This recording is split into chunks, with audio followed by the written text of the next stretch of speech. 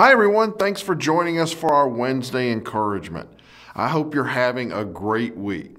And I hope you've been taking advantage of our Lent devotions. Of course, this is today's devotion, but they're available Monday through Saturday on our website, our Facebook page, and our app to help you prepare your heart as we look ahead to celebrating Jesus' resurrection at Easter.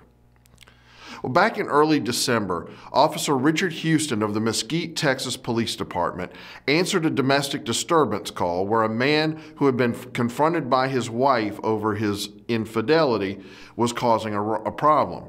As Officer Houston tried to calm him down, the man pulled a gun, shot Houston twice in the chest, and then turned the gun on himself. The shooter survived, but the officer died from his wounds, leaving behind a wife and 3 children. A lot of emotions get stirred up over an incident like that. But here's the thing.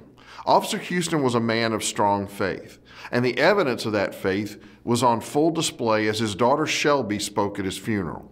Listen to what she said, but you might want to pause and get a tissue first. I remember having conversations with my dad about him losing friends and officers in the line of duty. I have heard all the stories you can think of, but I've always had such a hard time with how the suspect is dealt with. Not that I didn't think there should be justice served, but my heart always ached for those who don't know Jesus. Their actions being a reflection of that. I was always told that I would feel differently if it happened to me, but as it's happened to my own father, I think I still feel the same. There has been anger, sadness, grief, and confusion, and part of me wishes I could despise the man who did this to my father, but I can't get any part of my heart to hate him. All that I can find is myself hoping and praying for this man to truly know Jesus. I thought this might change if the man continued to live, but when I heard the news that he was in stable condition, part of me was relieved. My prayer is that someday down the road, I'd get to spend some time with the man who shot my father. Not to scream at him, not to yell at him, not to scold him, simply to tell him about Jesus. It's kind of hard being shamed by a teenager, but that's kind of how I felt listening to her. Because my first thought in that situation would not be, wow, this man really needs Jesus. But whether or not that's my first thought, it should be where I get to quickly, because Christ has forgiven me so much, and it isn't.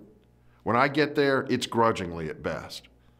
Several times Jesus commands us to forgive others. In Matthew 6, he says, if you forgive other people when they sin against you, your heavenly Father will also forgive you. But if you do not forgive others their sins, your Father will not forgive your sins. He told the parable of the servant who had this huge debt forgiven and then wouldn't forgive the much smaller debt owed to him. And Jesus said, if we don't forgive those who hurt us, God won't forgive us. I think we kind of file away commands like that as something Jesus was setting a goal for, but doesn't really expect because we think we can't really do it. But he does, and we can. This young woman shows us it's possible.